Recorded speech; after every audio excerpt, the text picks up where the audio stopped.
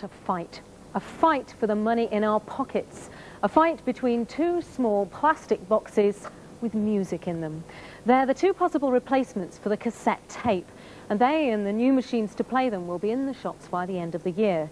You'll decide their success. In the blue corner is the digital compact cassette, DCC, from Philips. In the red corner is the MiniDisc from Sony.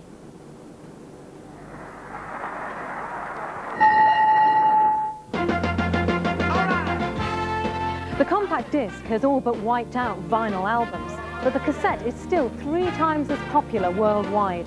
2.8 billion are sold every year, and it's that market for the personal stereo, car stereos, and for home recording that the electronics companies are targeting next.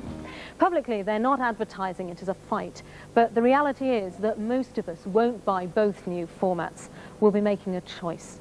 So what's the difference between them? Well, let's look at the technology involved. DCC is based on cassette tape, but it's been beefed up. MiniDisc has a tiny version of something like a CD inside the cartridge, and they're totally incompatible with each other.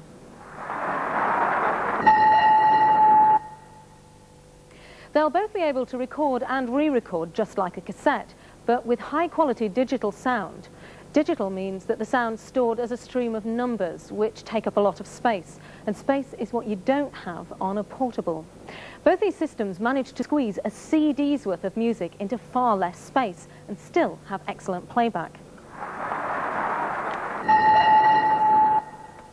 They've managed the squeeze by taking advantage of a property of the human ear. Now, if I play you a quiet sound, you should be able to hear that bleeping away quite clearly.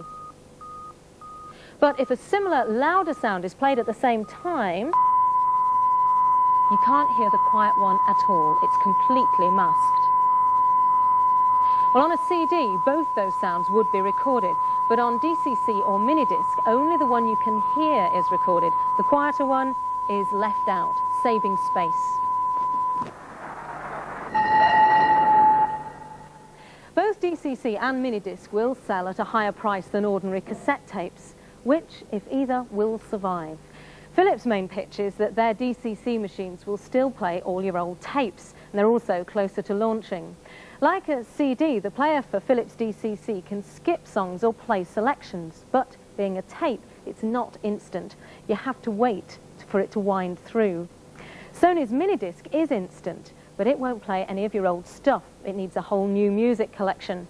Something else that MiniDisc tackles is the problem of music jumping like CDs do when they're shaken. They've got a prototype player, but Sony won't let it out of their hands.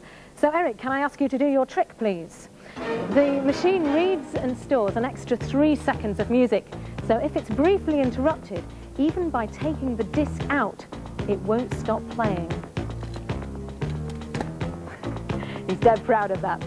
So what will determine their success? One thing that's critical is having enough stuff to play. For their new formats, Sony and Philips both want lots of songs in the shops. Philips have signed up 7 major record companies, while Sony plan to launch with 500 titles from their own label. So both companies know the score. And they're each hoping their product will become the main replacement for the cassette, so they can sell us yet another piece of high-tech for the home and car and pocket. It's big bucks and a big, big fight. Now, going off in search of buried treasure.